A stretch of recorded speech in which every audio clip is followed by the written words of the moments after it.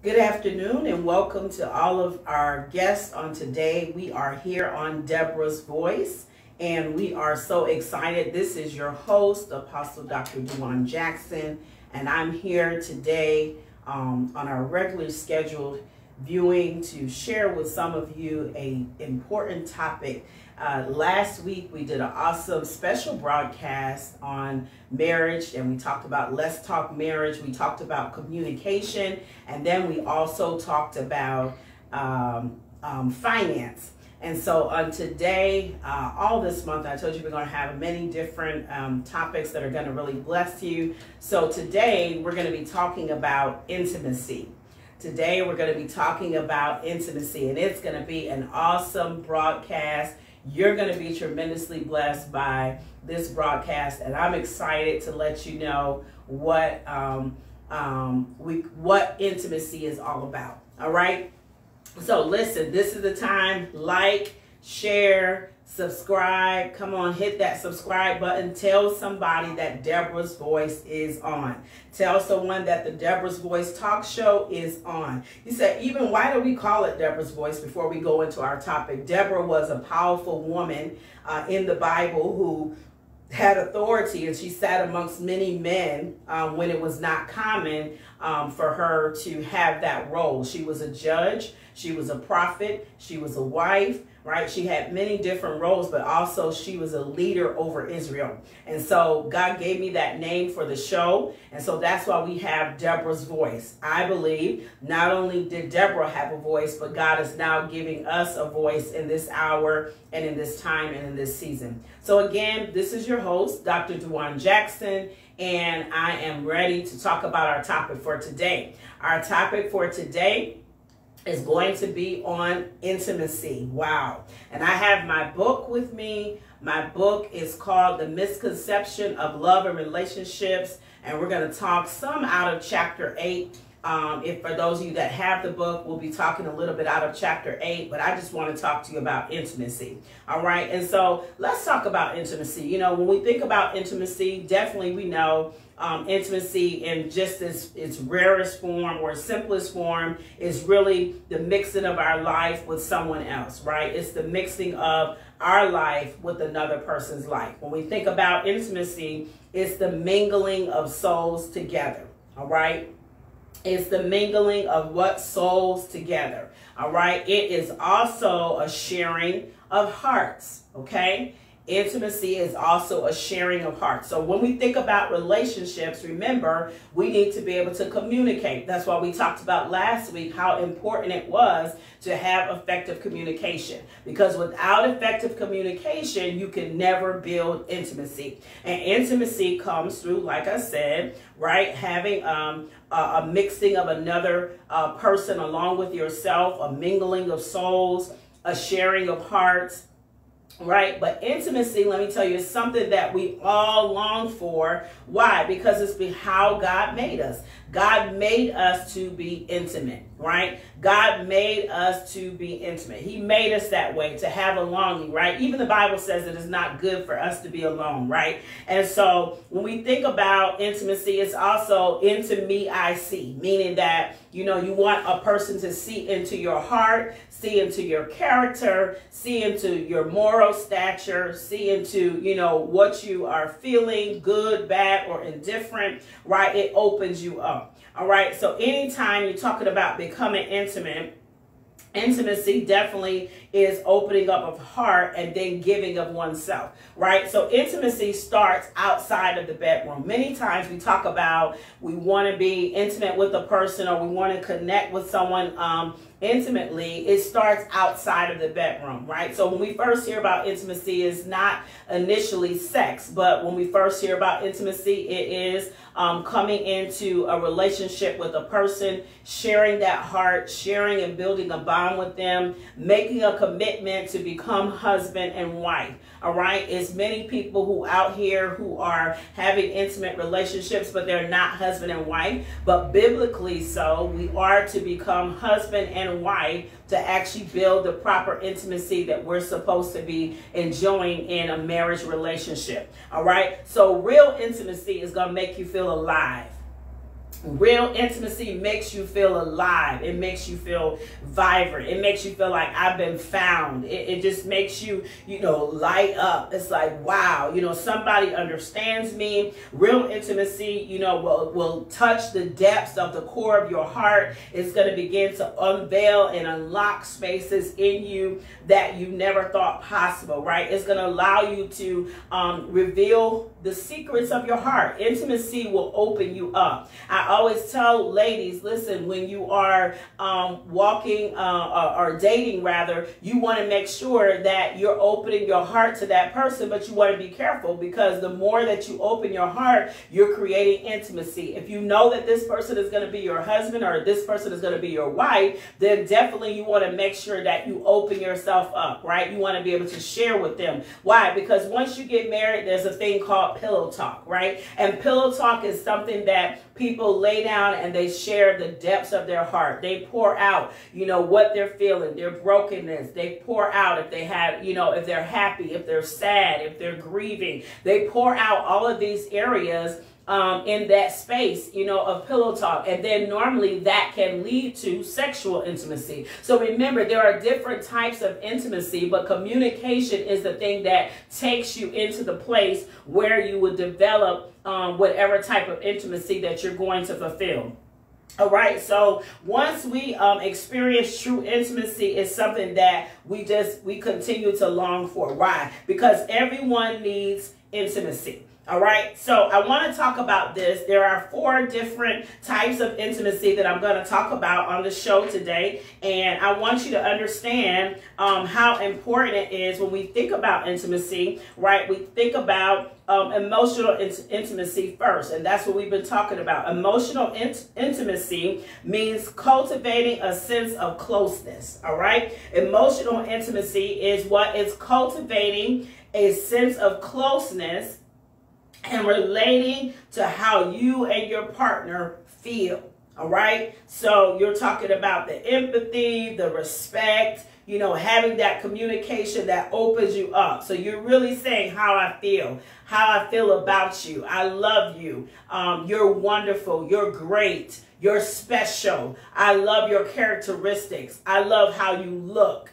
I love your weight. I love your hair. I love your hands. There's some men that love your feet. Some women, they say, oh, I love the way his stature. Okay, so when you're connecting emotionally, you're sharing what you feel, all right? You're cultivating a sense of closeness by allowing your partner to know what's in the depths of your heart. So, you may be telling them, listen, my heart beats for you. I long for you. I can't wait to be in your presence. I'm missing you. You're special to me. I appreciate you.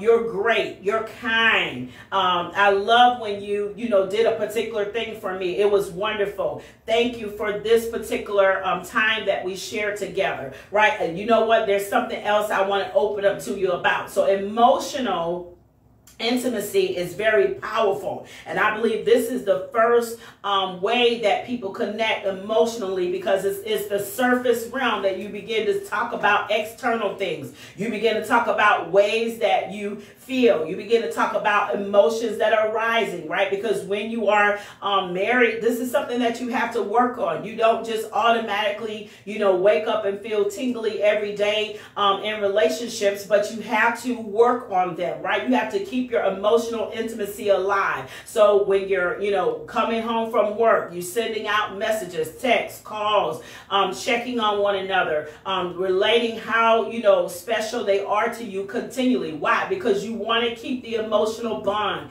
You want to make sure that intimacy is built. You don't want to have moments and spaces where you are not having emotional intimacy, because it breaks down the relationship, right? It does not allow you to keep cultivating that sense of closeness, right? So anytime that you're using emotional intimacy, what happens is you begin to connect Right? So it makes you want to give yourself. It makes you want to hug. It makes you want to touch. It makes you want to rub. It makes you just want to sit in the presence of your partner. It makes you want to, lay on their chest or lay in their arms or sit together and watch a movie or, hold hands. Why? Because you are building emotional intimacy, right? And so you're making sure that your emotions are being expressed, right, to cultivate a sense of closeness. Okay, this is very important. Your emotions need to be expressed to what? Cultivate a mental closeness so that you're able to fulfill the assignment that is at hand for you. All right, and that assignment is simply to make sure that you're mixing your life, right, in the life of someone else, right? You're mingling souls, you're sharing hearts, you're putting yourself together one with the other, right? And so this is something that we all long for. So we have to be intentional about emotional intimacy, right? We need to be intentional about emotional intimacy because not only do we want to express it, but how many know that everybody wants to feel it? We want to know it. We want to hear people say. And this is important, especially if you came from a family maybe that didn't share emotional intimacy. Maybe they didn't talk about, I love you, or I care for you, or you're great, or maybe they didn't affirm you with certain words. And so emotional intimacy is something that you have to build. You have to learn how to cultivate out of your mouth what to speak, what to say, how to share these words, and to express what it is that you feel for that spouse. All right? Express what you feel for that mate. Express what you're feeling and make sure that you're connected with them. All right?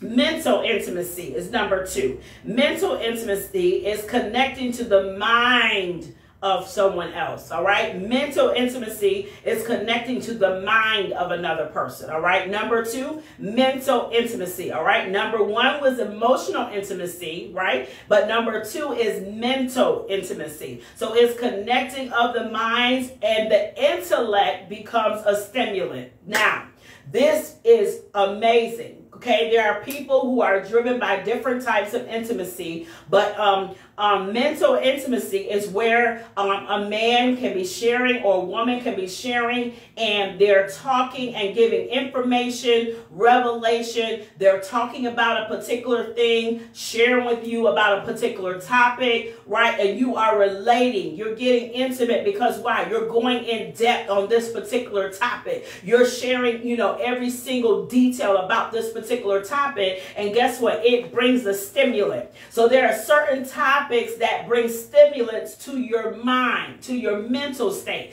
not your emotional state, but it stimulates the mind. Meaning it makes you think more. It makes you aware of something that you were not aware of. It opens you up, right? Mental intimacy is powerful. Why? Because it gets your mind thinking, right? You ever talk to a person in your relationship, if you're married, and you begin to talk and then they share about a certain particular topic and it just opens you up, right? That's mental intimacy. It has you thinking that even after you have left their presence, right? Even after maybe you're laying down or you go into the office or coming from the office, even after that, you start to think about what they said to you. That is mental intimacy, meaning that that thing registered in your mind and it played a picture in your mind, and it caused you to be open and exposed to something else. Now, that's powerful because being intellectual can be a stimulant. Some people love intellectual people. They want a spouse that's intellectual. They want a spouse that can speak. They want a spouse that, can tickle their mind, right? Not necessarily just the emotional side, but they want somebody who has the power to expand them mentally, right? Who can open them up to say, have you looked at it from this perspective? Have you seen it in this light? Have you understood it from this angle? Have you tapped into this particular thing? And it stimulates them to where they feel like, wow, this is powerful. And they become connected. They become intimate. Why? Because of a mental stimulant. Wow.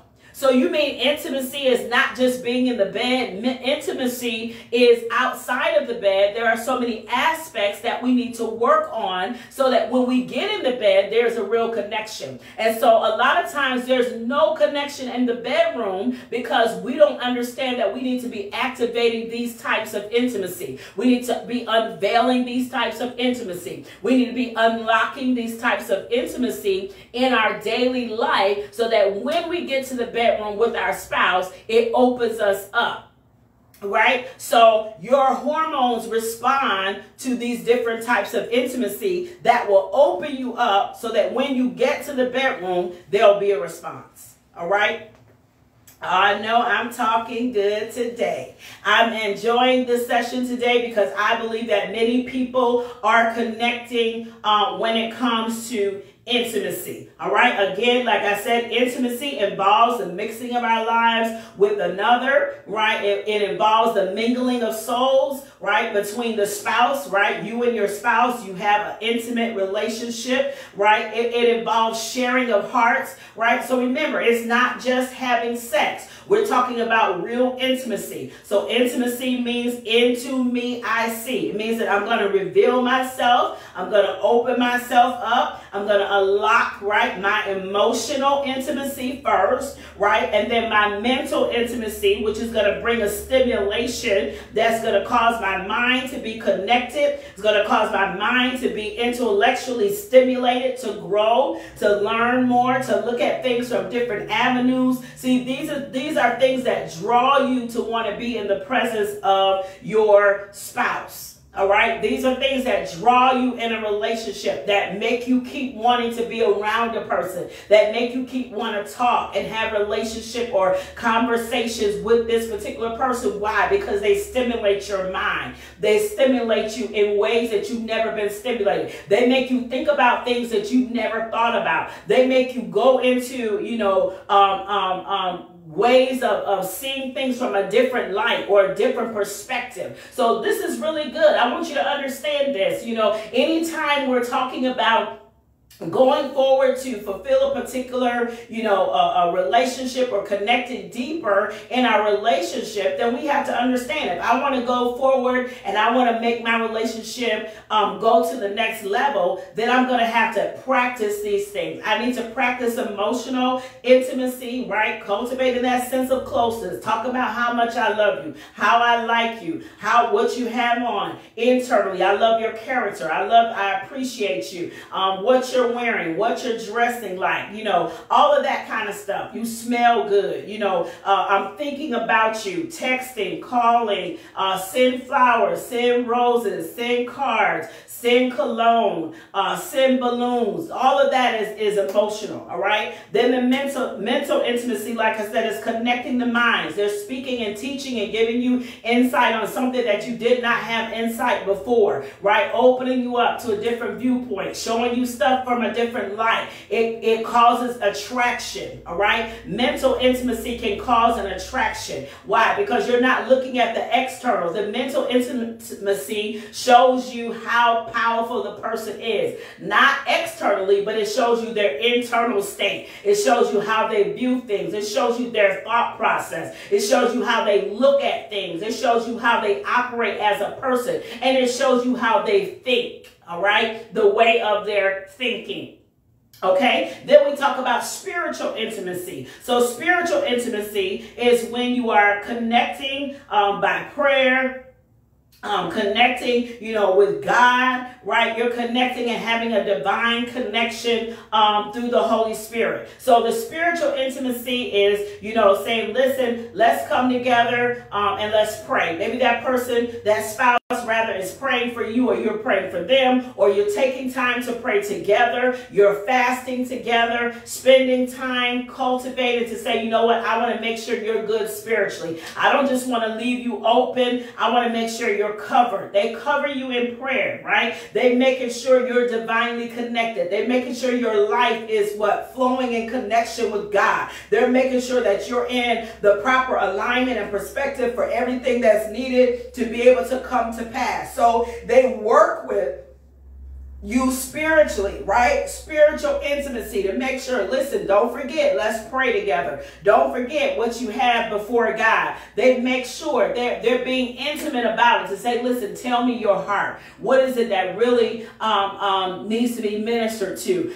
Maybe it's about your child. You know, maybe you're both broken about a situation that your child is going through. Maybe you're broken about something that happened to you personally that you feel like you struggle to open all the way up. And sharing. So this is a place that you can get healed through spiritual intimacy. You begin to say, listen, I've been broken. This is what happened to me. This is what I went through. This is what I'm going through. Maybe this is where my childhood was, right? So spiritual intimacy is very important because it gets us in the proper positioning, the proper alignment. It helps us to grow, right? So this is a way that we become intimate, not only with our spouse, but intimate with God. So when you're connected to a spouse that has the ability to pull you closer to God, that's powerful. Why? Because it's going to develop spiritual intimacy. It's going to cause you to go after God. It's going to cause you to have a desire and a longing for God, not just a desire and longing for him or her. So you want to make sure that you have both. You want to have spiritual intimacy. You want to have emotional intimacy. You want to have mental intimacy, right? Very important. You want to make sure that you have all of these things together. All right. So we know the main thing that people talk about when it comes to intimacy is physical intimacy. That's number 4. All right. So number 1 is emotional intimacy. And that is, amen, dealing with the cultivation of a closeness, right? Relating how you and your partner feel, right? So you're relating feelings, respect, honor, communicating how they look, how they dress. You love them. You love everything about them. You appreciate them. All of those things are working together. Then you're also talking about mental intimacy. Mental intimacy is that, intellect, where they're talking about a way or avenue that opens up your mind to think or to see bigger, different, or another perspective, right? It's connecting you. It's stimulating you to see differently. Then spiritual intimacy unlocks you because why? You're connecting through prayer, right? You're connecting through maybe reading the Bible together. You're connecting, right, to be able to share issues that you want fixed, things that you want to connect in. And then God gives you a divine connection in the midst of intimacy spiritually, right? Because you're both praying together. You're sharing about it. You're talking about it. You're going into conversation, but it's also becoming something that you pray or you read your Bible about. Now let's look at this physical intimacy. All right, physical intimacy is powerful. Why? Because physical intimacy is touch. All right, and some people want to just jump to the touch part, but without the other 3, remember, you won't have as an effective time sexually if you have not cultivated emotional intimacy, mental intimacy, and spiritual intimacy. All right, you want to be able to to make sure that physical intimacy is where we touch. Right? And so, of course, we know that emotion comes in with our touch, right? So emotional intimacy and physical intimacy will work together, right, for sexual relations. So anytime I'm going to be sexual with my partner, then I need to make sure that my husband or my wife, right, understands how I feel. I want to be able to tell them I love you. I want to be able to take time to appreciate their body. Now, this is very important because sometimes when it comes to intimacy and sexual relationships, people just want to rush to, the main idea. But when you're talking about physical intimacy, foreplay is very important. You need to find specific areas that are going to be stimulated by your spouse. So your spouse may be able to touch you in particular areas that are sensitive. Maybe your neck, maybe your arms, your breast, your vagina, your penis, whatever area may be needed. These are areas that need to be touched for stimulant, right? But I find that it's not just going to those particular areas. Sometimes when you're talking about sexual intimacy, it's just the touch. You need to be able to rub your spouse. You need to be able to take time with your spouse, right? You might want to dance with your spouse. You may want to sing to your spouse, right? While you're holding them, right? So physical intimacy is very important. Why? Because we want to make sure that we keep the connection close, right? So, you may want to rub their head, rub their back, rub their feet, right? You want to be intimate and open that spouse up emotionally so that it's easy for them to give themselves to you. How many know it's not easy to be intimate, sexually intimate with a person who has not been emotionally intimate? So emotional intimacy ties into sexual intimacy. Emotional intimacy ties into sexual intimacy. Why? Because you want to make sure that you're able to touch every area of your spouse. If you are having limitations to say, I don't want to touch them here or I don't want to touch them there, then you work on that. Some people say, listen, I don't touch feet or I don't do this. You want to work on that. Why? Because you want to build the level of closeness to say, listen, I'll rub your back, I'll rub your feet, I'll rub your neck, like I said, touching the breast, the penis, the vagina, whatever area that needs to be touched, right, for stimulating, it needs to be done so that when the actual act of intercourse comes, you have yourself in the proper alignment and positioning for the maximum release of intimacy. Okay, you want intimacy to be powerful. You want intimacy to be a true connection between you and your spouse. And many people grow apart from their spouse because they don't have intimacy. They don't have the emotional connection. They don't have the mental connection. They don't have the spiritual connection. And so when it comes time to have the physical intimacy, then there's no bond. You're just basically getting in bed, taking care of business and getting back up. And that's not the way you should be living your life when it comes to intimacy. Remember what I said. Intimacy involves a mixing of your life with another. It involves, the sharing of hearts. You want to be able to share the depth of your heart. You want to be able to open yourself up, right? You want to be able to say, listen, I know God made me to be intimate, right? So you want to let them know, into me I see. This is why I'm becoming intimate with you, because I want you to see deep into me. I want you to know who I really am at the core beyond what you see externally, right? So you want to understand that really true intimacy is sharing of your heart, is giving of yourself, right, in time. It's really giving of yourself, right? And then when you really connect in intimacy, it brings you alive. Right? It brings you alive. You don't feel like you're ignored. You don't feel heavy. You don't feel weighted. You don't, why? Because you have intimacy in operation. So intimacy has to have all of these aspects. You need emotional intimacy, mental intimacy, spiritual intimacy, and physical intimacy for the fulfillment of true intimacy to be felt. All right. I know today has been good, right? I know that so many of you have sent, posts, you've asked questions, and you love to hear about marriage and relationships. And so this is why we're taking time to really share and give you wisdom, give you tips, give you information and insight. Listen, I want you to make sure that you go and order my book, The Misconception of Love and Relationships. The Misconception of Love and Relationships. Only $15. This book is going to bless your life. Today I was talking out of chapter 8, Sex and Marriage.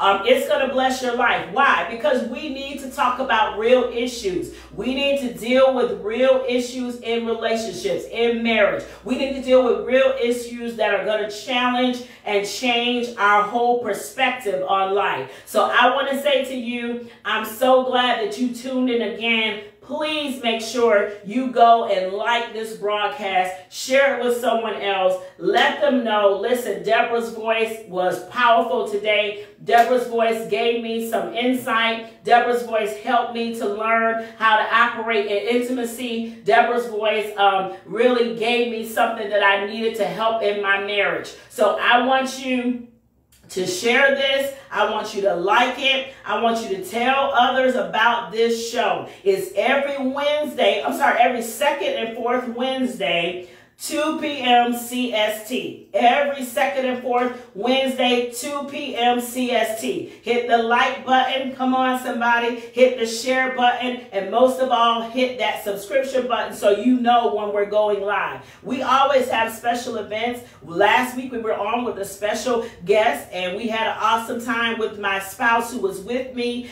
So you never know when we're going to do a special edition or add an extra show or come live to do something. So make sure you hit that subscribe button, that like, and then share with others. Join us also on YouTube at Apostle Dr. Dewan Jackson. That's on YouTube at Apostle Dr. Dewan Jackson. You're going to be blessed as you continue to be empowered by the Deborah's Voice Show. This is your host, Apostle Dr. Dewan Jackson. Have a great day.